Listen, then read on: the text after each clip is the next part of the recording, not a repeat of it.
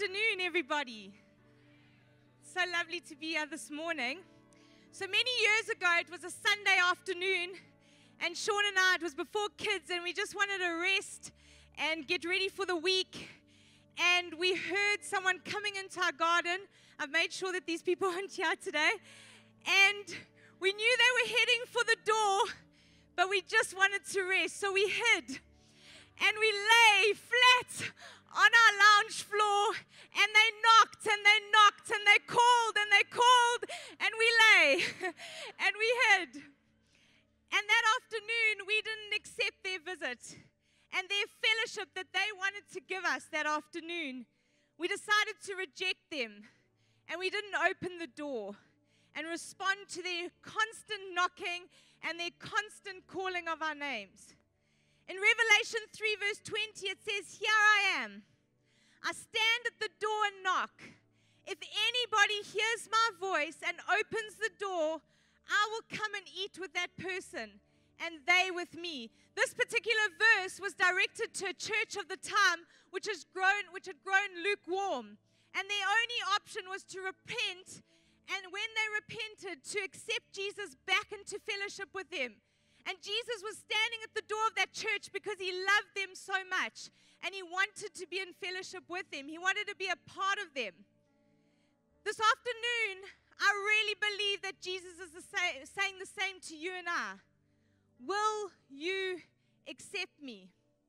To accept something, you do so by believing that it is true, whether you have the proof or not.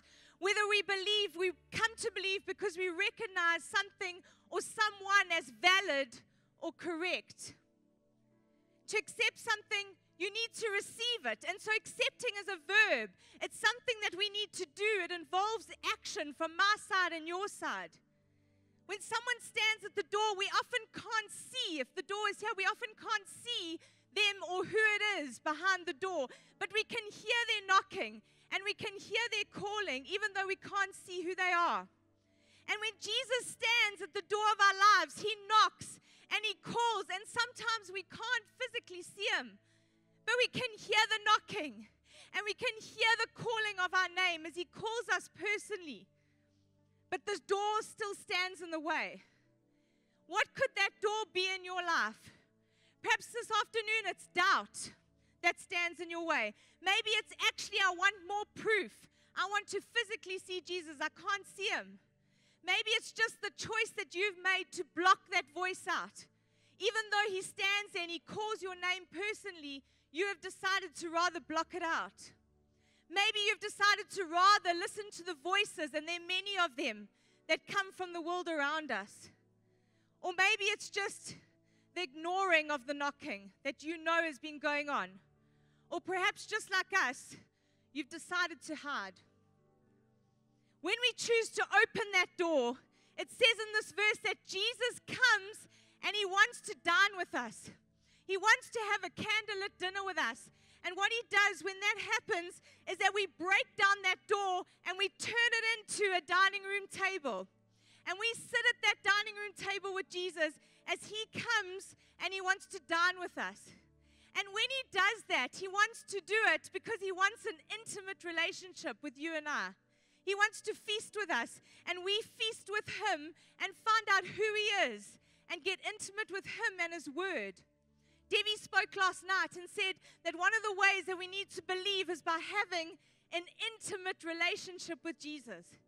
And when we decide to open that door and break down that barrier of whatever it is, doubt, whatever stands in the way, we're able to have that intimate dinner with Jesus. Our acceptance is when we choose to have faith in Jesus without all the proof, and when we make the choice to accept. 2 Corinthians 5 verse 7 says, "For we walk by faith and not by sight." We cannot see what is on the other side of the door. Yet, as we walk towards that door in faith, and as we open it up, we accept that faith, we accept the knock, and we accept the calling. When we do that, we receive Jesus Christ through faith. We open the door, and that barrier, whatever it may be, is broken. and it turns into a place of intimacy between you and Jesus as you enter into that amazing personal relationship with Jesus Christ. This is never a forced entry, and this is what I love. Jesus stands at the door, and he knocks, and he calls like a gentleman. He will never force his way in. He just keeps calling, and he just keeps knocking. Because if he had to force his way in, then it would be something that you were told to believe, and that will never, ever be a heart thing. It has to be something that comes from your heart. And so he stands, and he knocks, and he calls, and he knocks. And you can hide, and you cannot open it, but he will continue to stand there like a gentleman until you have accepted by just opening that door of faith, and it becomes part of a heart decision. Jesus wants to come and dine with you because he wants to become a part of you. He wants the most intimate relationship with you. Will you choose today to hide away when the calling and the knocking of the door is there, and rather decide to reject him, just like we did that day with those visitors standing at the door? Or do you say today, I'm actually tired of denying that voice that's calling me. I'm tired of pretending that there's not this knocking on my heart that Jesus is doing. And actually, I need to say today that although I don't have all the proof, although maybe not all my questions have been answered yet, I would like to take that step of faith and open that door of acceptance, to accept Jesus and enter into the most intimate and personal relationship with him. Grace is God's acceptance of us. Faith is our acceptance of God accepting us. You may be in a place this morning or this afternoon where you have already taken that step. You have already had this intimate relationship with Jesus. But perhaps that intimacy is not as it used to be. And it's not because Jesus left the dining room table. It's because you moved your seat. He has never, ever changed position. He still sits there waiting to have that amazing, intimate, candlelit dinner with us. But you've moved your seat. And in the same way, that takes action from our part, to just take our seat and to move it back to that place of intimacy. You may have seen the story that's been circulating on social media about the twins in the womb that are discussing life after birth.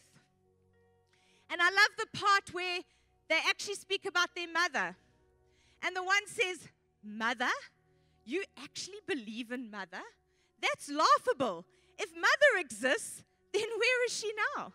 The second one says, "She's all around us. We are surrounded by her. We are of her. It is in her that we live. Without her, this world would not and could not exist."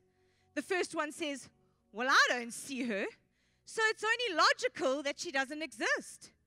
To which the second twin replied, "Sometimes when you're in silence and you focus and you really listen, you can perceive her presence, and you can hear her loving voice calling down from above." This afternoon, I'd like to tell you the same to your answer or question. Where is Jesus now? How can I accept him? Jesus is all around us. We are surrounded by him. We are of him. It is in him that we are given life. Without him, this world would not and could not exist. And his loving voice is speaking loud and clear to all of us today. It is up to us to believe and take action to accept and break down that door. Break down any barrier. Break it down and create an intimate dining room table where you step into that beautiful intimacy with Jesus Christ.